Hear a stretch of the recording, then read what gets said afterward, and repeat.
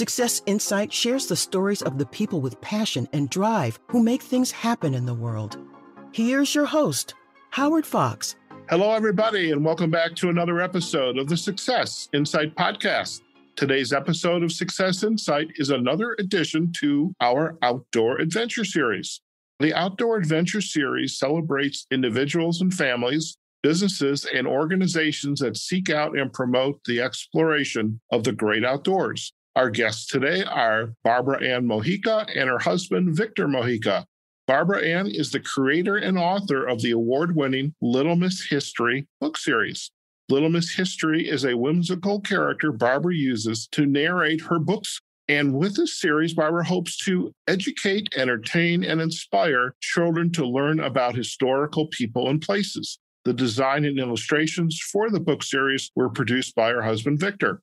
Barbara Ann and Victor joined us in 2020 when we first were introduced to the Little Miss History series. And we were excited when we launched the Outdoor Adventure series because we invited Barbara Ann and Victor back on to talk about a book that fit really nicely into the series, Little Miss History Travels to Sequoia National Park. We're going to provide backlinks to the first episode and to this last episode about Sequoia National Park.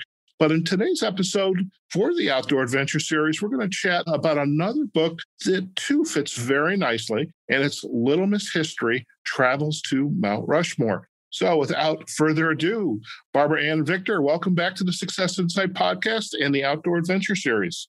Hello. Hi, Howard.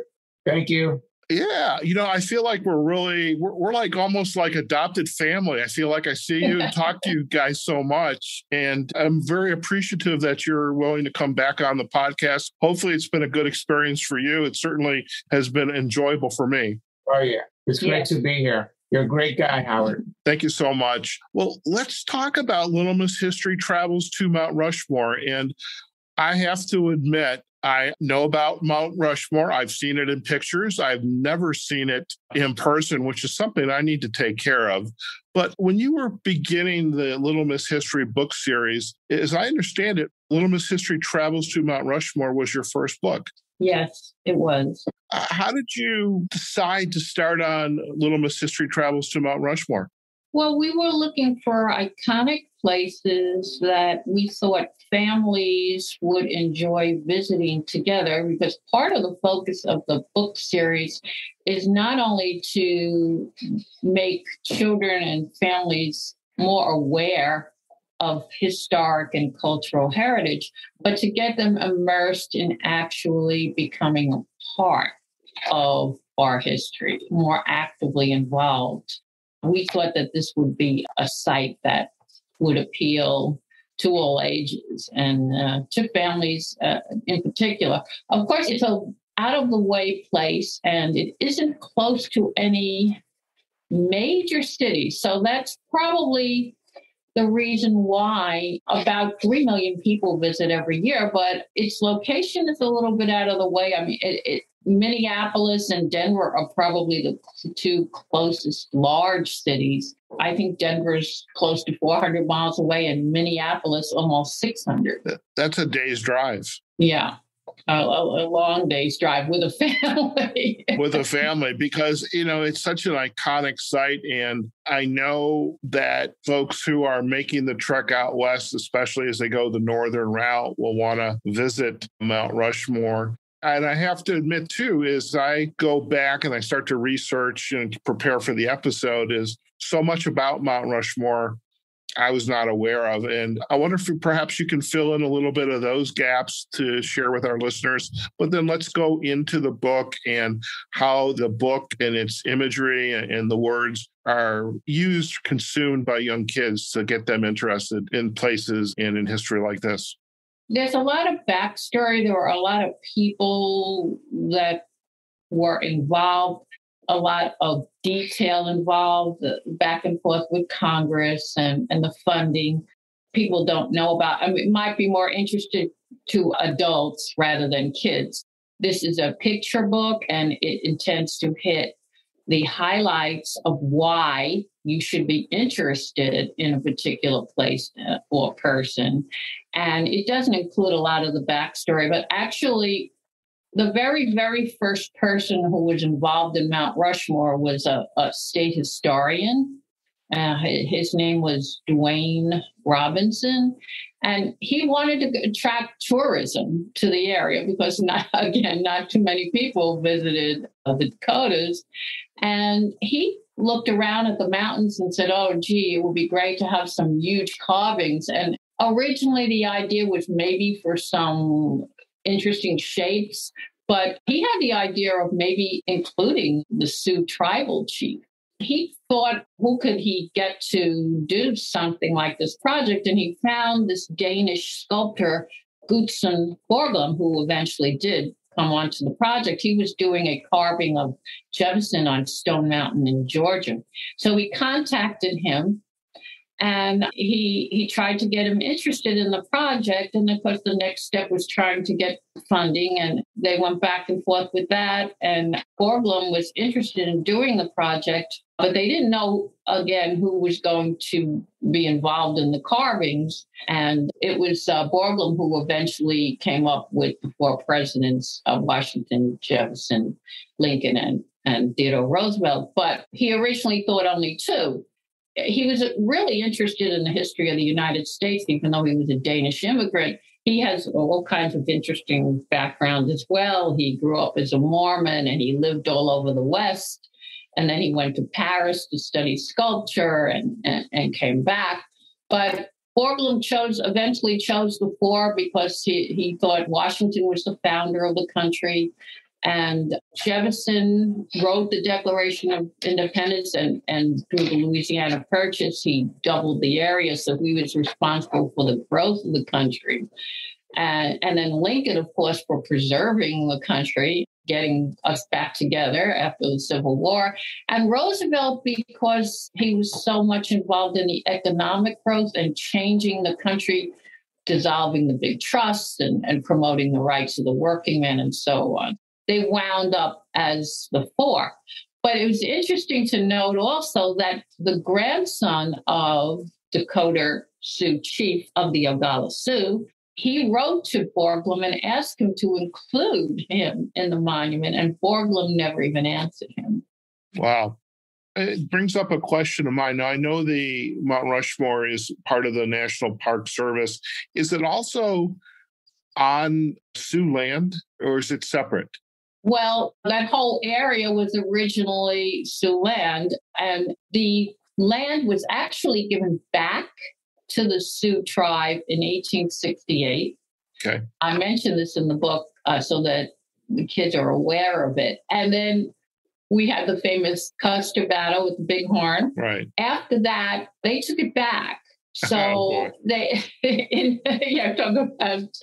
Oh, so the government took it back, and in 1876, so it was their land, and in fact, part of their sacred tribal lands. That the mountain was originally called Six Grandfathers by the Sioux. Right. Okay. So how does Little Miss History explore Mount Rushmore? What are some of the key features within the book for Little Miss History? We try to make children aware of the scale. And again, that was another thing that was changed because Borglum ran out of funds.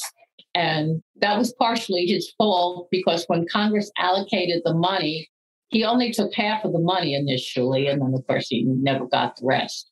So I'm sensing there's a pattern here, Barbara. Yeah, there is. He intended to build the sculptures from the waist up.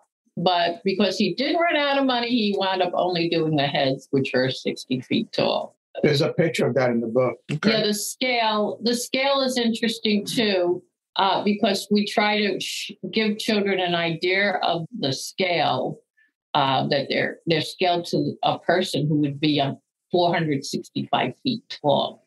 So we show them a tiny picture of Little Miss History, the character who guides them through the adventure, and then the actual size. Wow.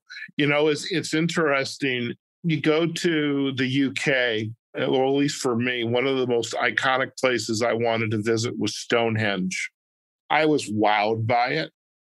And perhaps you and Victor have been there, but it's just, you could just sit there and just meditate, just take it all in. And I do hear people say in Stonehenge, oh, it's not as impressive as I thought it was going to be. There's better places, yada, yada, yada. What are people's reactions, or perhaps even what was Little Miss History's reactions to seeing Mount Rushmore? I mean, 60 feet tall, these heads, that's pretty huge. Well, I've got her climbing all over the faces on a rope. Yeah. To show you the sizes of the features, the nose, the mouth, the eyes. Oh, wow. Now, I remember seeing some pictures years ago. There's actually a group of individuals that maintain the site and even the sculptures themselves. And I don't know, I could have sworn there was like a tree or a branch growing out of like Lincoln's nose at one time. I could be wrong, but I just seem to recall that. So you've got Little Miss History. She's showing the scale of the sculpture. She's climbing, which probably was a pretty interesting climb. What else is Little Miss History doing? Well, she's showing you the hidden, what do they call it? The Hall of Records. There's a hidden room behind Mount Rushmore. Oh, really? It's called the Hall of Records. It's actually in a valley behind the room. And again, that was Borglum's vision and his dream. But he was never able to finish it because 2 years before he died, they stopped the funding. Congress said they could only use the funds for the actual sculptures. And they didn't want the Hall of Records included in that. Now, this Hall of Records was originally going to be a huge room with glass doors, a massive cutting into the rock. And inside this room, he wanted to preserve a history of what was at that time the first 150 years of our history.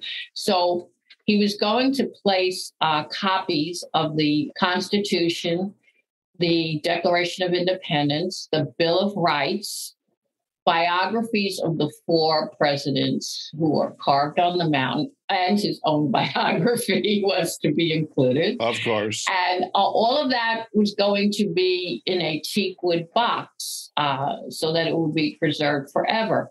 But they said no more funding for that. So the last 2 years of his life, he ran around trying to solicit extra funds, but he wasn't able to get it. So the project kind of remained undone. But finally, in 1998, they opened what had been done, and it's a scaled down version, of what he originally intended. But the teakwood box is there with the copies of those documents. And it's kind of hard to access, and the general visitors aren't able to access it. Oh, boy. Now, I know as you travel up to the site, Mount Rushmore, there's the flags of the United States. And so what else is Little Miss History doing while she's there? She's showing you a fictional gravesite, and she's telling us no one died during the whole time of construction. Yes, not one worker lost his life. And there were 506 workers every day. Scaling that mountainside up and down on ropes and all kinds of climbing devices. 506. Wow. You can't say that with like Boulder Dam or Hoover Dam. I mean, the site is massive. I mean, the rock face is just very interesting. And, the fact that they're there. And so what else is Little Miss History exploring while she's in the area? She carves a likeness of Borglum. She carves a bust of him so you can see what he looked like instead of just drawing him outright. Yeah, and Borglum, now they did renovations recently, the National Park Service, and that was part of FDR's little legacy in the project. He took the control from the government, and he eventually, during the 30s, he allowed for a part of his New Deal program, a lot of extra attention and focus was put on it. And he transferred it to the National Park Service so that it became less tied to the government and more of an open and free type of monument, and it encouraged more people to visit it. But now, as part of the reservation, there's a little museum for Borglum that highlights his contributions to it. And they're still working on that. They completed the first part of the renovations. Now they're working, I think, more on the roadways and the access points to get there. Very good. Well, I noticed, from the book pages on Amazon, and I know the book is available on your website, and I will share that link in a minute, but you've gotten some really nice reviews. I mean, this for your first book, can you recall some of the, whether it's, mom and dad or teachers or kids, what's been the reaction to this book? And also the fact that this was your first book introducing readers to Little Miss History. I think parents and teachers alike likes the approach of the book being highly visual and using the character as a guide, which makes it more appealing to children, someone just like themselves. And the way that the information was portrayed, like we mentioned scaling it, and I kind of do that in the Statue of Liberty book also. And Victor, of course, had a lot of input. She does. Little Miss does the same thing there. She scales the statue, which involves her at the same time, giving you the details and the facts about it. When you show close up, you show an eye of one of the sculptures and then tell them that it's 11 feet across. And then you show the nose and you tell them that it's 20 feet long. And then like my nose. The mouth. It's like mine as well, Victor.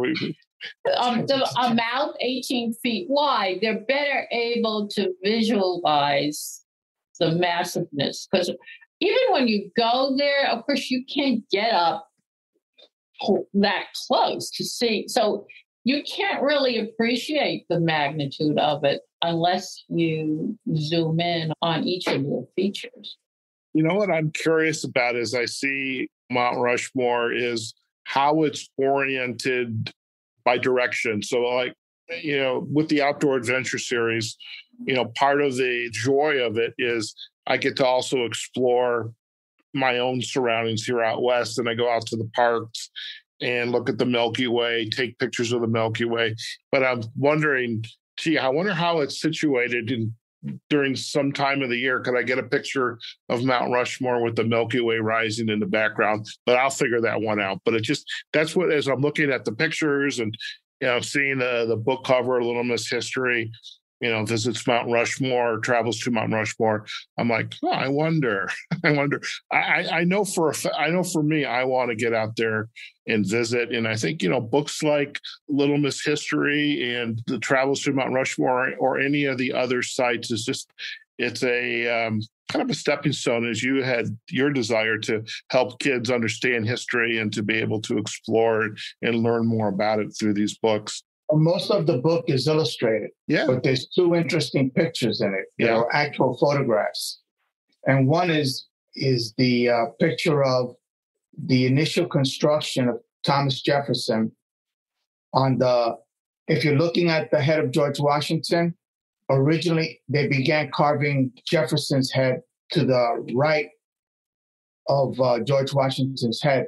But that part of the mountain proved to be unstable and prone to cracking. So they moved the head to the other side. And there's a picture of the initial construction of Jefferson's head next to George Washington's. And the other picture is how the mountain looked before they carved the four heads, what it actually looked like. I mean, the mountain itself is impressive. I mean, there's the remaining elements to it, off to the right of Lincoln. Let's just hope. I mean, my mind, without, I guess it's probably not politically neutral, but I hope it stays just the four and that's it, no more. Yeah. Well, that's always something up for debate, but it's always interesting. I do bring in, of course, the Native American rights, which is something that a lot of people who read and reviewed the book were also very interested to find out about. And I think I mentioned that originally the grandson of Crazy Horse, the Oglala Sioux chief, asked Borglum to include him, and he never even got a reply. But that was never dropped. The Native American descendants always kept pressure on. In 1971, they seized control of the Mount Rushmore Memorial temporarily. It didn't last very long, obviously. But they made their point, were very well known, that this was their land, their tribal mountain. And that got indigenous rights activists to become more aware again. And even it was brought to the UN, and there's the UN has a indigenous rights person, a delegate, and it was, I think, 2012, James Anaya, who was then the representative, actually said we should give the lands back. So that's probably not going to be the solution, but the Native Americans went ahead, another relative, another grandson, hired a sculptor, and they're building their own monument, which you've probably heard of, the Crazy Horse Memorial. Sure, yeah. And this one's going to be much, much larger than Mount Rushmore, and they're building it on a mountain called Thunder Mountain. It's about 17 miles away from Mount Rushmore. And on that mountain, they're carving a sculpture of Crazy Horse riding on his horse with his hair blowing in the wind, and he's pointing to the tribal lands. And this is going to be so huge. It's taken years, and they're not using any kind of government funding. They're only using private funds. They hired the sculptor. I cannot say his name. The sculptor is, I'm probably butchering it, but it's something like Ziolkowski. And his whole 7 members of his family have been involved in the actual carving. And the whole thing, it's going to be, his arm is going to be 263 feet long. Wow. And his head is going to be 87 feet. Wow. So that's, talk about scale. That's going to be huge. That's going to be huge. And they're going to build eventually, a satellite educational and cultural center aligned with the University of South Dakota. And it should be magnificent. Yeah, I know I've seen some pictures of it, at the stage that it's in right now. So definitely, hopefully in our lifetime, we'll be able to go out and visit it. I mean, I know I definitely want to go out and visit Mount Rushmore, and appreciate, books like yours are, hopefully a stepping stone for people like me, for parents to take their kids out and go exploring, which in my mind, this is why this was a great addition to the Outdoor Adventure series. Now, before we head out, I know we're going to come on and do one more podcast together. Where are we going to visit next? Tombstone, Arizona. Tombstone is a old mining town. There's still remains of some of the mines there. Has a very interesting history connected with Native American residents. The immigrants who settled in the town were from all over, and there were a lot of Chinese immigrants. There, were outlaws because it was so close to Mexico, so it was natural for cattle stealing. Right. And all of the characters that came to the town, because it was a boom and bust town, it grew from like 100 to 14,000 in a couple of years.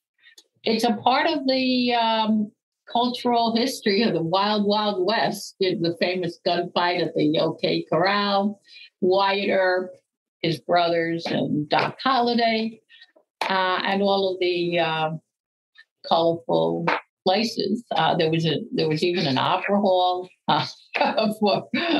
for those who could afford it. Gambling, dancing, of course, no TV, which I mean introduces children to a lifestyle that's very, very different from their own today. Well, let's hold off on sharing too much of that because we'll explore that on our next episode. But definitely another opportunity to learn about a place some of us maybe haven't even thought about going, but definitely like Mount Rushmore, it's a place to visit even for an adult like me, wanting to kind of see this site in person. So, Barbara Ann and Victor, it's a pleasure to have you both on Success Insight, and really love that you're able to share this book, Little Miss History Travels to Mount Rushmore, and share a little bit about the background. And for parents, definitely go out and perhaps put Mount Rushmore on your list of places to visit. If there is a silver lining with COVID, it's enabled parents to start to think about getting out and exploring in a very safe way. So we appreciate that. Barbara, before we head out, where are the best places for our listeners to go if they would like to learn more about you and your work, and Victor, of course, and his work? My website, littlemisshistory.com. I have all of my contacts there, my YouTube channel, my blog, sample pages of the book, where to buy it. It can be found on Amazon, Barnes & Noble online, IndieBound, bookshop.org, virtually any independent bookstore outlet on the website. I do a lot of education for children and parents as well. I have a lot of videos on my YouTube. I review family-friendly books. So I'm totally involved with children and their interest in their past. And I try to explain to children that we're all characters in history because we all have a part of it. It's not just about huge events like government and world history. Very much. And Victor, where are our listeners going to go and learn more about you? Because you're the illustrator extraordinaire here. So where are you going to send our listeners to? Well, right now I'm illustrating Barbara's books. And personally, I'm writing a screenplay based on my comic books. Okay. Eugenics. That's a struggle in and of itself.